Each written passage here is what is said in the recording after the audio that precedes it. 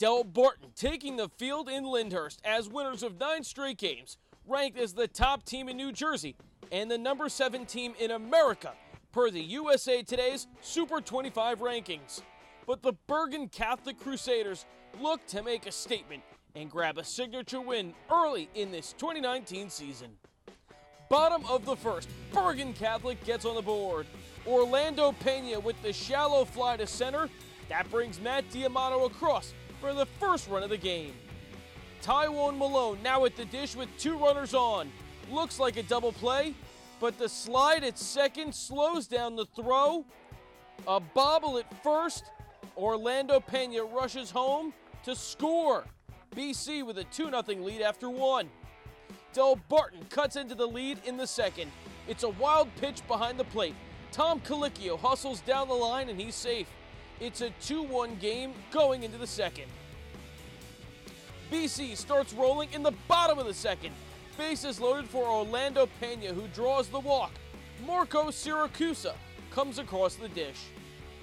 Luis De La Cruz up now, and De La Cruz sends this for a ride.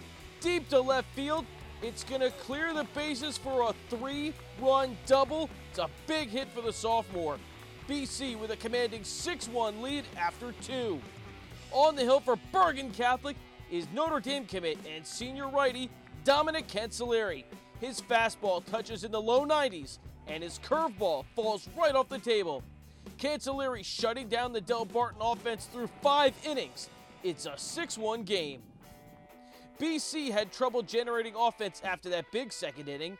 North Carolina commit Sean Rapp pitched 2 scoreless innings in relief with a trio of punch-outs. One bright spot for the Green Wave all game long was Vanderbilt commit and shortstop Anthony Volpe. This young man can rake.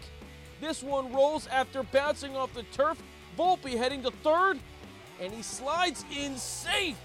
What an effort here to avoid the tag as Volpe nabs the stand-up triple.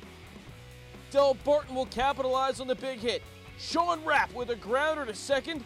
He gets thrown out at first, but Volpe scores on the fielder's choice. That makes it a 6-2 game after 6.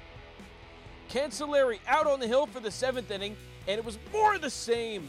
He collects his 11th strikeout of the day in the complete game as Bergen Catholic sends a message by upsetting New Jersey's top team. 6-2 is the final. Not many teams in New Jersey can say they've beaten Delbarton 2 years in a row, but Bergen Catholic did just that. They were victorious in a 6-2 game last year as well. JSE caught up with Dominic Cancelleri and Luis De La Cruz after the statement win. We came into this game, I mean, this is an upset on paper, but we know we can hang with these guys. We know we're that kind of team, and we lost a couple weeks ago, but these are the games we practice all week for, and these are the games we know we can win and we should win. I was able to get ahead with the fastball first pitch. That was my mindset. Get ahead with the first pitch fastball so then I can mix in my other 4 pitches after that. It feels great. Being a sophomore in a really good teams feels great to be the number 1 team in the state. That we're one of the best teams in the state right now. Why is that? Because we have a lot of pitchers and we have a lot of hitters. Reporting from Breslin Field in Lyndhurst, I'm Jay Cook with JerseySportsZone.com.